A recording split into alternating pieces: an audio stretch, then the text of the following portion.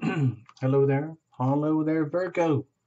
This is Tarot Lumination with your love and relationship report for November 2017. The convention is that we use star signs, apparently, so that's what we're doing. Um, Cards were already well shuffled in advance. We're going to keep going just a little bit, just so that you're a witness. No jumpers, no flyers, no oracles, no reversals, none of it. Just very, very simple.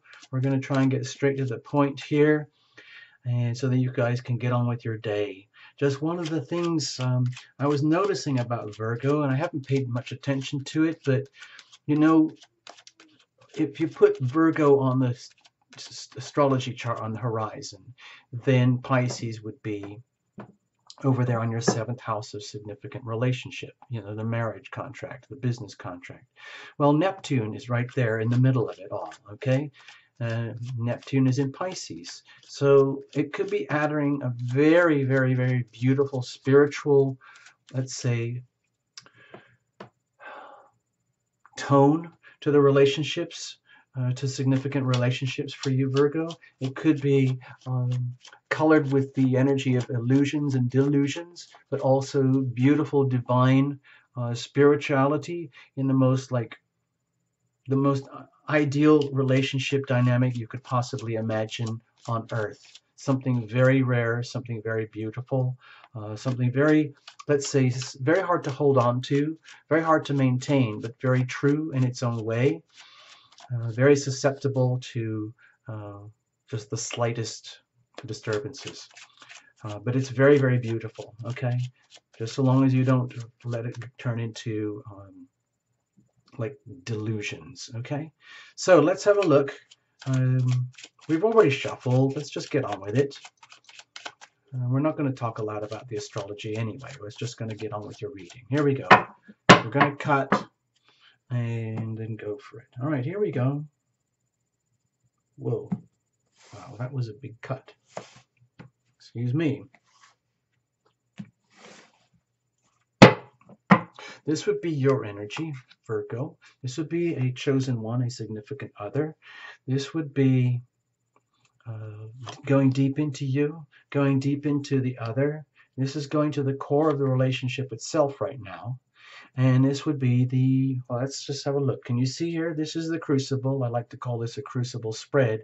The crucible is a very, very tough, typically ceramic type of bowl that can withstand intense pressure, the kind that happens in intense chemical reactions, for example, in laboratories, such that in a really good, strong, healthy relationship, the crucible is very strong, and both parties relate through the relationship, through the crucible. They place themselves in the crucible for the safety and security of the relationship.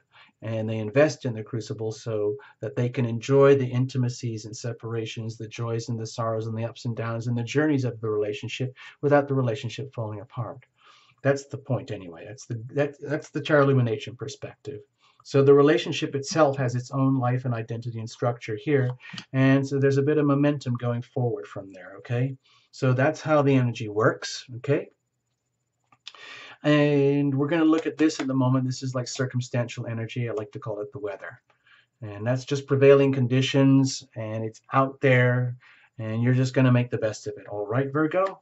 And you have the Strength card. So it's an indication that this might be a time period for you really to come into your own, but it also could be a kind of a grappling type of experience where like you're very aware of like the raw nature of yourself as you, the Virgo person, full of passion, life, desire to be who you really are, and wanting to totally go for it, yet also on the understanding that there's a higher purpose why we are here, who we are, what we are doing here. We're not just here on this planet Earth to simply just gorge on lustful situations that are just purely for our own satisfaction.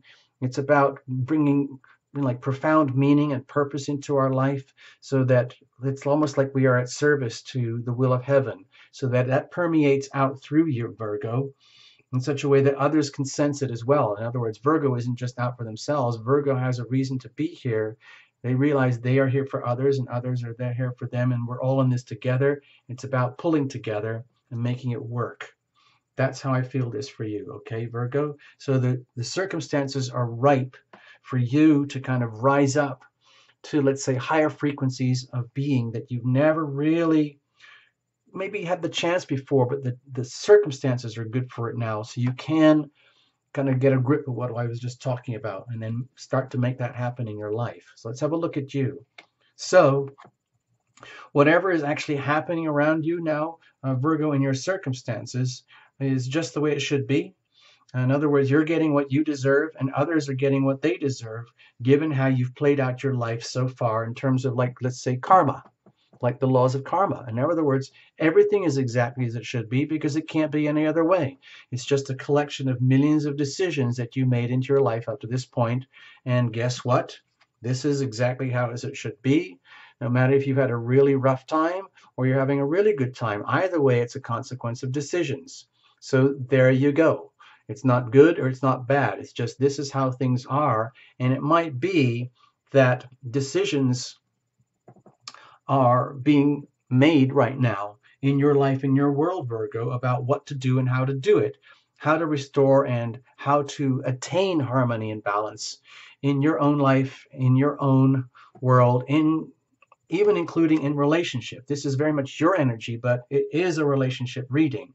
So there you might be feeling a very, very strong desire or very, very strong urge to bring things to justice, bring things to harmony, bring things to balance in ways that would indicate they might have been out of balance for some time, and it is time to get things squared away according to the laws of karma. In other words, if justice has to be called out, then it has to be called out.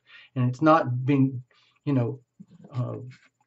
if there's something unpleasant that needs to be doled out, it's not being done for the purposes of like just being mean and vicious. It's done because it's important in order to maintain order and structure going forward. In other words, if there's something that is unjust that has been happening and it's been tolerated, it's now time to call it out and say enough. Okay, enough. We need to bring things to balance, back into order. And that means it's almost like going to court, or getting a judgment if necessary, or putting the relationship in a state of where everything's on the table and we're putting it all out there. We're saying, well, what are we going to do with this? We need to restore order and justice and balance. So Virgo, this is pretty strong energy, for you to come in with, okay? Maybe you feel justified. Maybe it's actually kind of working. Maybe what we were talking about earlier about that Neptune and the idealization of relationships and the making things, the purification and the refining of relationships so that they can resonate at the highest frequencies, so that it isn't just about base body needs or gratification of self. The relationship is very much about bringing it into justice, bringing it into harmony with higher spiritual laws in order to honor the laws of universal love that Neptune would require and demand in this type of relationship situation. So you just might be calling it out, Virgo, saying, no, enough is enough. I want this, I need this, I deserve this. I'm calling it out. And if someone else is calling it on you, well, so be it. But this is your energy, all right, Virgo? Let's have a look at the other. Wow. Well, with the Three of Wands here, over on a significant other, they might be starting to think, oh my gosh, wow, I never thought about that. I never expected that. Justice is served. I'm getting what I deserve, whatever that might be. I'm not saying it's good or bad here in the reading, but it's just that it's like karma coming home to roost. You make your decisions, you plant your seeds. Like if you plant seeds of love, if you are loving, you are loved, you are loving, you are loved, then that eventually turns into reciprocal love for you. If you've been planting seeds for anything other than love, then you get whatever that was. And all you're doing here is seeing the consequences here. So with a significant other over here, Virgo, whoever that might be, they are seeing justice served. In other words, if they really deserve something wonderful and very, very beautiful that is to do with you, Virgo, in the context of a relationship, then it's something that they deserve and that you deserve. If something is unjust and out of whack and needs to be called out and justice served, then they are getting what they deserve and you are getting what you deserve wherever that leads, because this card still has momentum about moving forward, because this is just the energy of coming home to roost. In other words, it's like a seeing, well, not wishes fulfilled, but starting to see signs that destiny is either fulfilled or becoming fulfilled in a way that's evident. You're starting to see it and witness it and feel it. That's for the other person, okay, Virgo? That's not for you, that's for them. So Virgo, if this is your energy and you're deciding to like call it out, I need to raise my standards, I need to honor this, I need to honor this calling in the conditions around, the environment around, to rise up and really rise up into my own strength, raise my own standards of spirituality, then you Virgo might be attracting someone who is a really good match in that way, who deserves that, and they're getting what's coming to them. In other words, they would be that symbolic energy of the universal love, that very, very beautiful, serene, divine type of expression of love in the seventh house dynamic, which is what we're talking about anyway here in relationships anyway. Seventh house astrology type stuff. Okay. Sorry, I said I wouldn't talk much about the astrology. Pardon me. So from their perspective, they might be very, very pleased about this. And it's happening in a very judicious way. I mean, where there's no cups here or anything like that, but it would be felt in a way that's just. It's almost like they're feeling like, wow, this is actually real. This can actually happen. Wow, that's amazing. I can see it now, finally, after all this time. Okay? So, and of course, the shadow version of that, which would be like the Neptune energy in shadow, would by if things are being called out in such a way that whatever is inappropriate is being exposed and called out and justice served, then they're going to get that as well. In other words, oh dear, I had a feeling this was coming. I wasn't sure when, but it's happening now. Oh dear. Oops. It's that kind of energy. Just depending on who the other person is and the actual deeper core nature of the relationship. You would know that, Virgo, not Tarot Illumination. Tarot Illumination is not a fortune teller. Okay? So let's have a look. What's deeper inside of you, Virgo? Okay. So my feeling is that if you're in a position, let's just say it's a very awkward position where you are being called upon to call for justice, or someone is calling for justice, and you feel it happening, and you feel like there's no way out of it, because with these two cards here, they're very big cards, and it could feel as though it's almost like fated, where there's no way out of this situation. It's just what is, and you have to deal with it. The only way out is through. So what that could leave you with, Virgo, on the inside, is that there's something really sad about this. In other words, if it means by calling out the truth and executing justice, it means someone's getting what they deserve, which could be their walking papers, for example, then that could be very tragic and very, very sad for you. If it means that something wonderful is happening, for you, and you're calling it out and you're making it happen by decision, okay? Because you feel called upon to raise your standards and operate in a more, like, say, spiritually evolved manner, and you're attracting something or someone who's very good for you, it could still indicate this card of grief and sorrow and sadness here, because I'm just going to say it very simply. It could mean like you might have really enjoyed living and conducting your life at this, let's say, status where you were fully, like, let's say, immersed in your own sense of self and power, and you knew everything. All the good stuff and all the bad stuff worked just fine the way it was. And now, no way out of it. The pressure is to rise and evolve and take all of your like sort of natural born gifts and turn them into a mission and a purpose and a reason for being, which answers according to the will of heaven, which means you having to leave behind delicious ways that you might have loved, and so be it. Of course, there's still the two little cups here in the background, so don't panic, don't fear. It's just that it feels to me like in order to evolve and grow in your love and relationship dynamics, it means perhaps leaving something behind that you dearly, dearly love or that's already lost.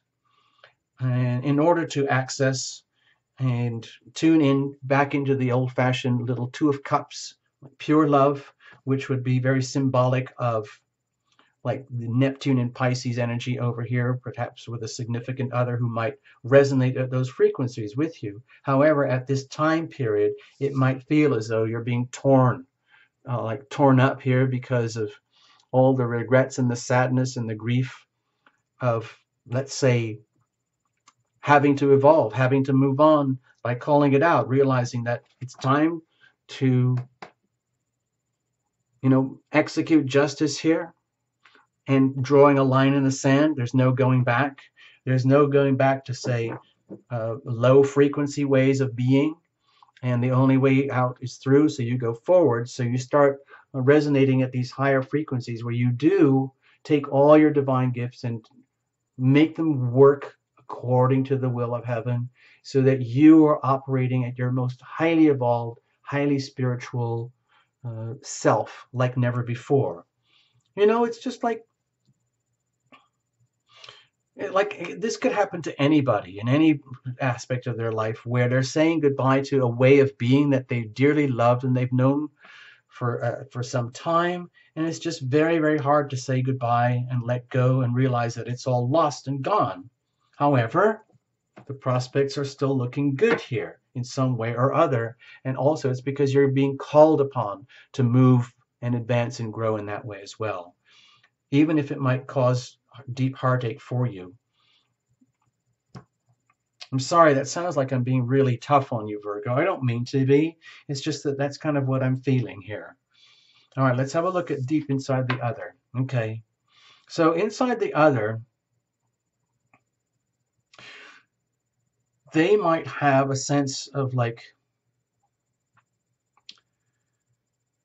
it's almost like, well, like it's almost like I kind of told you so. Like they kind of knew it was going to be this way. Somehow or other, they might have been holding on to this. They might have been, like, say, aware of this capacity, of this potential for themselves to be at this level with you, in relationship with you, but it has been very dormant for a long time, pending your decisions, Virgo, to take your love and relationship world to the next level.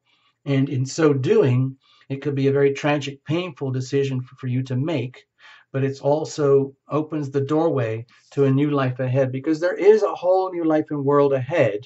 It's just that right now you might be swamped in the sadness of having to make really important decisions um, between what was and what is. Okay, this is gone. It's spilt. It's over. It's very tragic. It's very sad. But you've still got the beautiful two little miniature version of the Two of Cups right here, waiting for you whenever you're ready. As soon as you're ready. And it looks like you've got someone really good and wholesome who's waiting for you, and very, very dedicated, very solid in the way that they express love and relationship. And they might have something to offer solid as well, in more worldly terms. In other words, they could be a really good catch for you, Virgo, in terms of a person, just a person. Forget the gender, male or female, just someone who is, let's say, very in tune with themselves in the most like elemental ways. In other words, it's very, very simple. Like nothing. Okay, it looks wonderful. It looks really splendid here. There's the King of Pentacles. They call this the Midas card. Turns everything into gold that they touch, and that's good. But it could be in the more spiritual way here. In other words, you could have struck gold, Virgo, when it comes to a relationship, because if this is a significant other who started to see the potential of being with you, Virgo, which makes them have the chance to resonate at their best selves, which has always been there, but might have never had a chance to be fully expressed before. That can be very, very satisfying for a significant other, for a chosen one here. I don't see a lot of, let's say, exploitation of their power or their dominance here. They could do, because there's so much wealth and capability and abundance here, but it's in what capacity?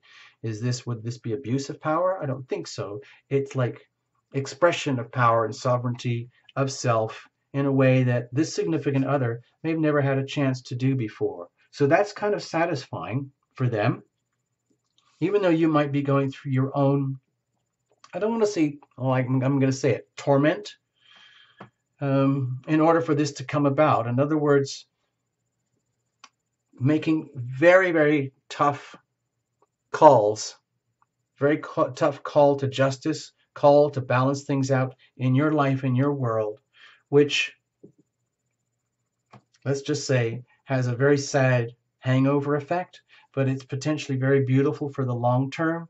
The way things could pan out for the long term, because you've got someone over here who sees that side of it. So that could be very good for you, because at least, Virgo, you could see that there's someone who's actually there for you in a really good, solid way. Okay? Even if it means having to say goodbye to something that you've known before. We'll see. Let's have a look here. What about the nature of the relationship itself? Wow. Gosh. Wow. Okay, Virgo. So this is very, very pure. I'm just going to go for it as tarot illumination. I feel that this is potentially something very beautiful. And again, we're going back to that Neptune in Pisces in the 7th house energy for you, Virgo. In very simple terms, this would be like pure love. This would be the Neptune energy expressing itself at the highest frequencies, which is ultimately what Neptune wants to do. And it's extremely, extremely hard to do this.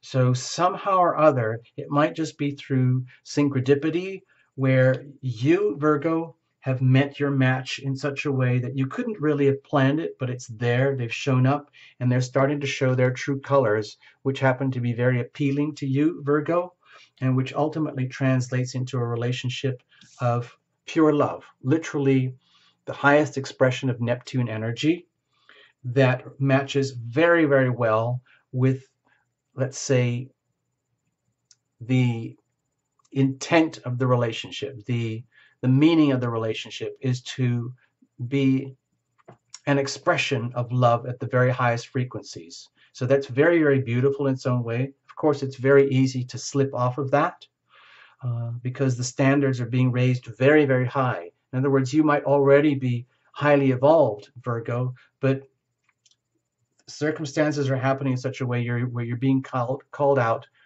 and you're calling it out on yourself too, to rise up to the very, very highest standards of spiritual integrity like never before.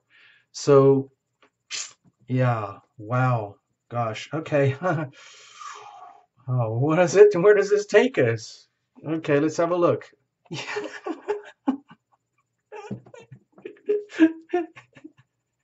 I was so scared about what card was going to come up here.